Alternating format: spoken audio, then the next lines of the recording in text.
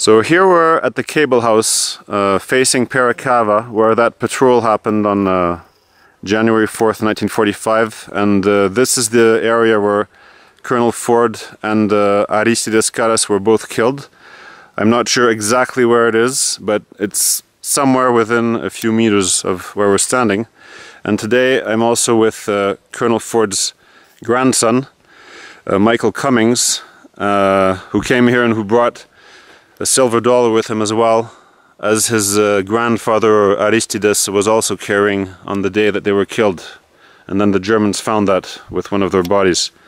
So I don't know, Michael, if you want to say how you feel being here or whatever. I have heard stories since I was a child about my grandfather and about what happened to him. And there was always a lot of confusion about that. And we've come to a point that Jean-Luc here and my Aunt Anne Childress Ford, she had written a book about my grandfather, about his life and about his Army career. And I was able to embrace that with my aunt and meet Jean-Luc online from the United States and to discuss what happened to Granddaddy Ford at this time. The controversy was whether or not he was killed in action against the enemy or he was killed by his own troops. And based on the investigations that Jean-Luc has done, I am absolutely and utterly convinced that he died an honorable death, killed in action, along with his man, at this spot in January of 1945. Jean-Luc's research again discovered that the German soldiers that had found his body and the other gentleman's body, they had acquired a U.S. silver dollar.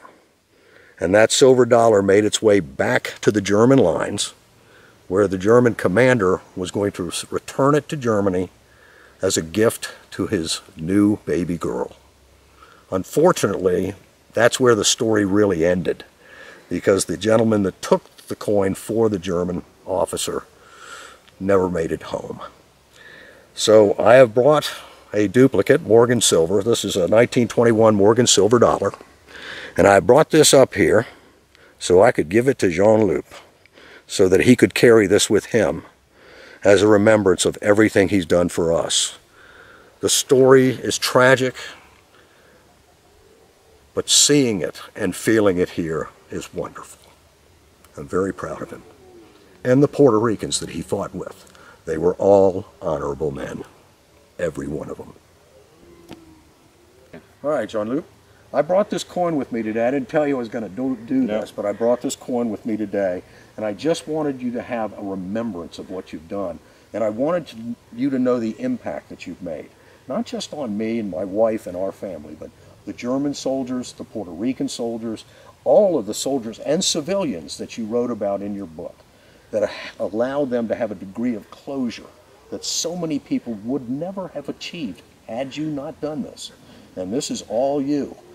So in my opinion, you're a hero, and I'd like you to have this coin. Thanks a lot, Michael. And it's a nice present that you're giving to me. And you're an excellent man, and I appreciate it. Thank you.